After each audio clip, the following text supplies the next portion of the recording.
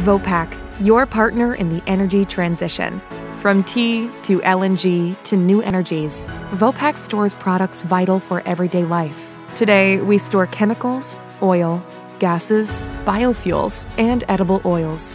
For the future, we are developing new infrastructure solutions to actively support our customers in the energy transition and contribute to the introduction of new vital products. In this area, Vopak is focusing on hydrogen, ammonia, sustainable feedstocks like bio-based and recycled plastics, CO2 infrastructure, and long-duration energy storage. Vopak has a unique global network of strategic locations, highly competent people, and long-term partnerships in the global energy and manufacturing markets.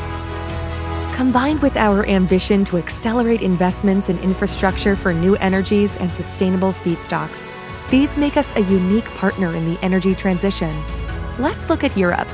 Vopak is well positioned in the main gateways to Europe.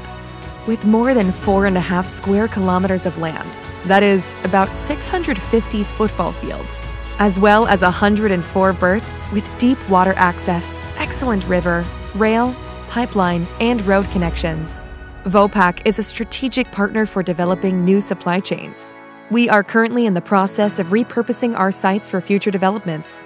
Here are some highlights of our current projects that we do together with our customers and partners. For the import of hydrogen in the Netherlands and Germany, Vopak has a strategic partnership with GasUnie, the main Dutch gas network operator.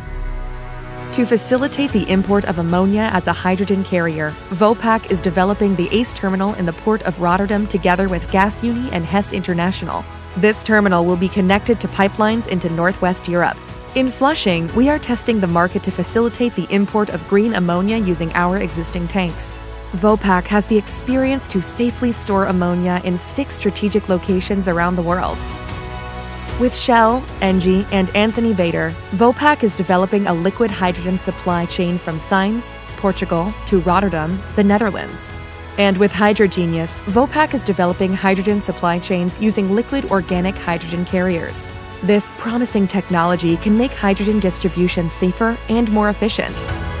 In addition to hydrogen, Vopak is investing in new infrastructure for sustainable feedstocks. We are repurposing part of our Vlaardingen terminal to support Shell's new biodiesel facility in the port of Rotterdam. Vopak is also involved in plastic recycling. For example, we are partnering with Xcycle, who is about to commence construction of a plant in the port of Rotterdam that will convert non-mechanically recyclable plastic into high-quality sustainable raw material.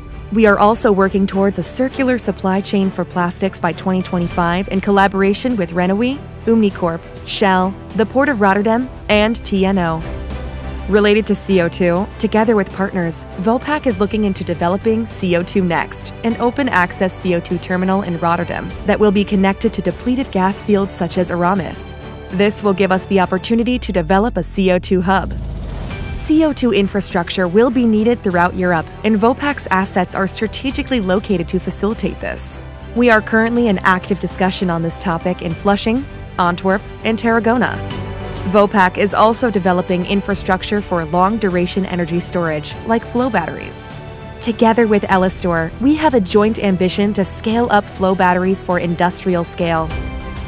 At Vopak, we are performance-driven people with a future mindset. We store the vital products that society needs today, tomorrow, and in the future.